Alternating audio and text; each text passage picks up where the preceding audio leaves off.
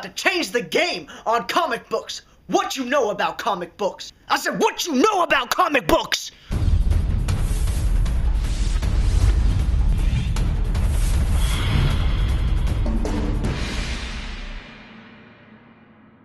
We got some serious titles coming out this month. We got Earp #1. Yeah, you think you know the story. You think you know about Wyatt Earp, but what you know about Wyatt Earp? We got Matt Cirulnick and David Manpearl coming out with some originalness. Yeah, that's a word. What you gonna do about it? This is a classic Western tale, taking place with the classic characters like Wyatt Earp, Doc Holliday, Jesse James. This is a story about family, about friends, about having each other's back. Who's got your back? Radical's got your back, that's who! Boom! In a world where the U.S. economy has collapsed, bandits roam, and the law is completely corrupt, one lawman remains, Wyatt Earp. After a violent assignment claims the life of his brother, Wyatt sets out to forge a simple life in the only boom town left, Las Vegas. But his past is about to catch up with him.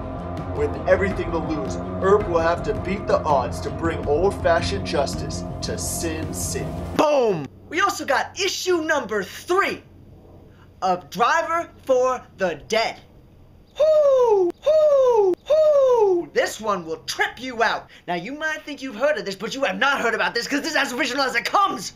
If you missed 1 and you missed 2, now you gotta get 3. So get 1, 2, and 3 so you know what's going on. Basically, we got this guy named Alabaster Graves taking place in the dirty, dirty South.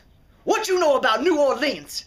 The story takes place where he has to go pick up this witch doctor named Moses Friedman who died trying to save this little boy's life. His mission is to pick up this dead body and bring him back home. He is willing to risk his life and to save this dead man and bring him back home. This book will trip you out. It's crazy, it's nutty, it's supernatural, and it is on the edge, and you have never, ever, ever, ever, ever seen anything like it.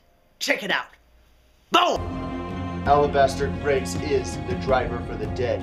An unusual assignment comes in to transport the body of renowned voodoo priest Moses Friedman.